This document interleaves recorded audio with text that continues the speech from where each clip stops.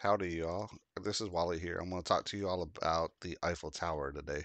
So, I play primarily vanilla, and in order to unlock this in vanilla, you have to unlock or you have to zone 30,000 industrial tiles. So, each one of these little tiles right here, you have to zone 30,000 of these as residential and get them to build into them in order to unlock the Eiffel Tower. So it took a while, but not too long. And I have some tips on how to get this if you want to unlock this for the for the Eiffel Tower to be unlocked permanently in your library. So the first thing I want to talk to you all about to unlock this is using a relatively flatter map. I went with swamplands on this one just because it's relatively flat. There are some rolling hills in here, like smaller rolling hills, not anything too significant, but stuff that I could still build on. And you want to make sure that you have farming resources. So pick you a map that's got farming resources on it, and I'll get to that here in a minute. And it has relatively flat. You can always add forestry, which we'll get to here in a minute as well. But you can always add those in, but those are the two primary industries that you want to use when doing this particular unique build and unlock. So the next thing that I want to talk to you all about is office buildings. You do not want to zone office buildings on this one.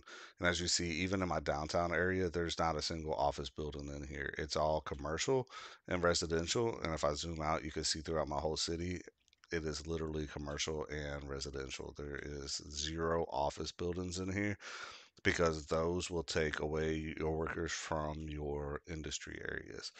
Another thing I want to talk to you all about is the education system.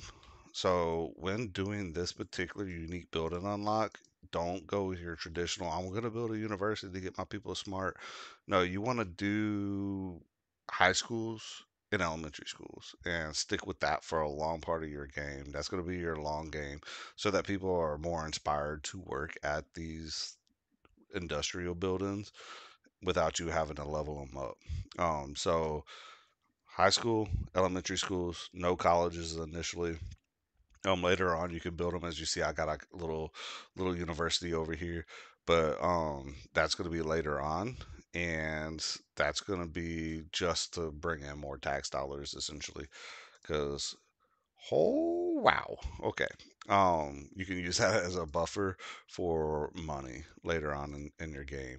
So those are three things initially that I want to talk to y'all about. But let's talk about how I built this particular city in order to do it. If you wanted to replicate what I did here, so you start off with this tile here. If you've played this, you probably are familiar with the starting tile. I really like swamplands. I've built several cities on it.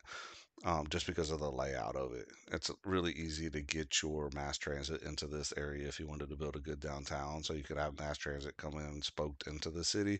So it's really nice. So let's talk about how I built this. So initially, I started in the industry over here, just basic dirty industry, and then residential over here. So all this was light zoned residential and then dirty industry. Once I unlocked the forestry, I zoned this forestry and started with my continue with my residential down through here until I got blocked. And then I started moving my forestry over here and built some residential over here. I really like on this map how this can really be a good waterfront. And typically, when I build on this map, I don't have any industry on this little peninsula right here, except for maybe back here in the corner. But usually I have no industry on this whole peninsula right here. Most of my industry is on the outer edges of the town with good networks going to it.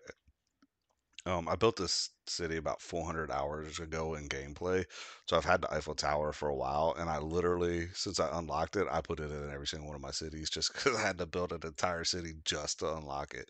So once you get this unlocked, feel free to put it in every single one of your cities like I do, because it is an achievement of achievements in this game. So once I started expanding here, I continued to unlock this tile back here. I really like to unlock this tile so it unlocks more of the peninsula for me because I really like to build my city on this peninsula.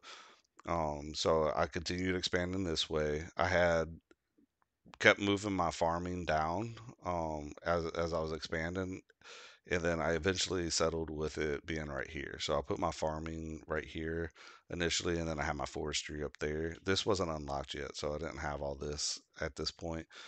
Just this right here, and this was all crazy. I'll get to that here in a minute. But forestry, farming, and then I needed to expand again. So once I unlocked a new tile, I went over and unlocked this one because I knew there was a lot of farming resources over here. So I unlocked this one. I didn't build anything up here initially on this side of the waterway because I wanted to connect this expressway. So I had this expressway connection. I had this going out here, and I had this T interchange. So once I built this T interchange, I was able to take it over the river and connect it to this expressway, and that opened me up to 2 points in my city for connection. And you can see that here, and that really helps with traffic flow. So now I got this ring right here that I can use for my traffic flow. I got this idea from watching some of City Planner plays and Overcharged Egg. I really like how they set up their cities. So as I was watching and learning from them, I started doing these types of things in my city. And if you look again, I have another one here. So there's like a ring within a ring within a ring, and it really helps with the traffic flow in the city. I was still learning, so I have some opportunities. I'll share those with you here in a minute. But none of this was built up when I expanded into this tile. I really wanted this resource right here. So I unlocked this, started building this little farming community over here. Then I started building these farms over here and got into this and started untapping this resource so that I could expand out quickly. Like I said, this was a long time ago, so ignore my atrocious traffic jam of trains right here. I don't even know what's going on. This is absolutely crazy. Look at this connection. Oh my gosh, how much I've learned over the last 400 or 500 hours of gameplay to prevent this from happening. I mean, I literally have cargo trains and passenger trains all connected into one.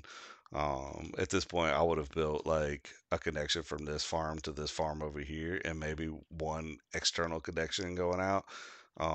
Same with forestry. I'd have connected this forestry to this forestry with like one connection going out, and not integrated with the train lines. But that's a whole other kit and caboodle we'll talk about later on. Let's get back into the Eiffel Tower thing. So, ignore this. Put a post-it note over this or something. Whatever you got to do to ignore it. Wow. So expanded this farm over here, and I was gonna continue to expand this way, and I was like, I unlocked a new tile, so and this tile was locked at this point, so I could only go so far, and I was like, okay, now I'm gonna unlock this tile over here so I can expand this farm. So that's what I did. I unlocked this tile, and whoa, that was crazy. It spun so fast. Okay, so I unlocked this tile and started expanding the farms over here. And one of the issues I had was I started getting into way too much congestion because I got these interchanges too close to each other. And as you see in here, I have spaghetti. So this is crazy. Going into my traffic, it's not terrible. It's 83%. And most of that traffic jam is right in here. And if I fixed a lot of this spaghetti right here, um, does anybody see the meatball? Is there meatballs in the spaghetti? Because I'm not seeing any, but uh, no, no meatballs. Okay, so we're just eating spaghetti over here. If I fixed a lot of these issues, I could easily get this traffic back up to like probably 90% or 89% or something like that.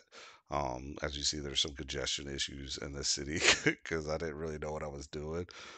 So ignore those things. Another issue that I had in the city when it came to getting moving stuff around is my transportation. I have transportation networks in here, but I was still relatively new and learning how to do them, so they're not super great. And I only have like 5,600 people out of 115,000 people using the transit system, so that's not good at all. And then if you look at my cyclist, I didn't set this city up for cyclists, so it's pretty low. It's not even 700 people riding bicycles. So I would definitely, if I went ahead and played this city longer, I would have to go in and change some things to get more people riding bikes and mass transit and stuff like that. And that would help some of these traffic congestions. But Um, Looking at this, I shouldn't have put so much farming in here, all at one time. And then over here, this regular industry right here is a little too much. So if you're gonna go for the Eiffel Tower and the vanilla version and you want to unlock it permanently, don't use your regular industry because look how many workers it requires. 32 workers, 24 workers, etc. So it gets pretty high in your worker count to where your farming and your forestry have quite a bit less. There's buildings in here that just require a few people to work in them, to where these have a lot higher worker count. So when I started building this, I was like, nope, this ain't gonna work. What is going on here? Okay, I got distracted, y'all. I'm sorry. I have no idea what happened right there, but the the worker count for this was way too high. And I was like, if I continue to expand this, I wanted to expand all of this over here, dirty industry. And I was like, if I continue to expand this over here, not it, I'm gonna have to zone probably twice as much industry as I would if I continue to do this.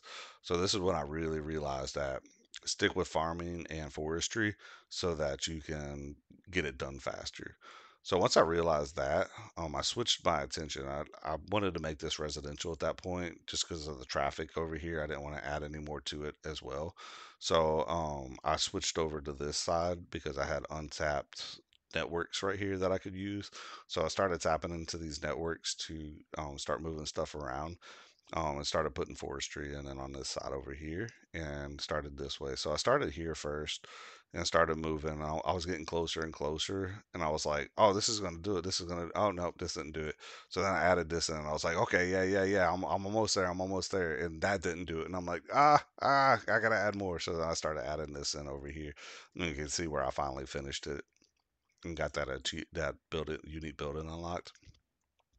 But yeah, whew, man, this got a little rough over here because I was starting to get into not enough raw materials because my transportation network was terrible.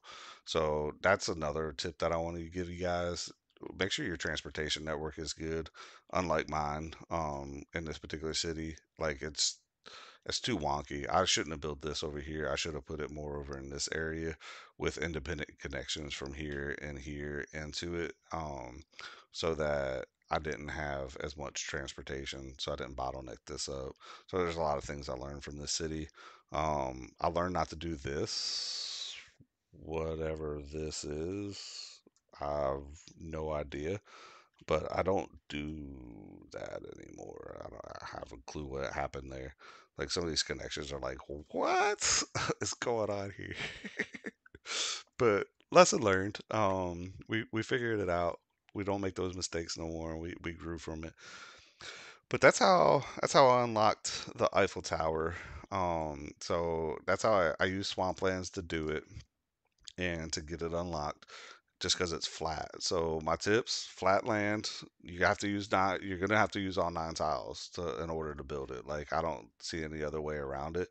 You don't have to have a 300,000 population city in order to do it. You could do it with obviously 115,000. Um, you do not want to build offices.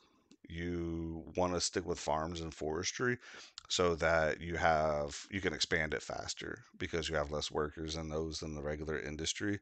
So use farms and forestry to expand faster and get your 30,000 little squares faster. And then spread your industry out throughout your city. Don't clump it all up in one. I've seen some other creators clump all their industry in one or two sections of the city, and it just creates a catastrophe when it comes to traffic. And I know some of y'all are probably struggling with not enough resources or not enough buyers and stuff like that. So spread your industry out throughout your city, like I did in this particular example, so that you're not congesting yourself to prevent yourself from being able to move those goods around your city. And then the last thing, it's gonna take you a little bit of time to build this city. It's not gonna be something where you can just go in and just pop in all your zones and pray that it gets there. It's gonna take some time and some work to get it. As you see, really like the chirper plazas because like, I have a plethora of them in this particular example. So don't run into the Eiffel Tower. But yeah, this is how I did it. And if you like this video, feel free to hit that subscribe button and that like button. Send me some comments. One thing I do have a question for you guys on is what happened here because like I have the business park plopped, but for whatever reason, it is telling me that I don't have it unlocked anymore. So I don't know if they changed what it takes to get the business park unlocked or what happened, but I obviously have had it unlocked, but don't have it unlocked anymore. So go into the comments and let me know what is going on with this, and maybe it's a glitch that happened, so that I can get that resolved. But I'm probably just gonna have to build a city to get those 20,000 commercial zones zoned up in order to unlock it again.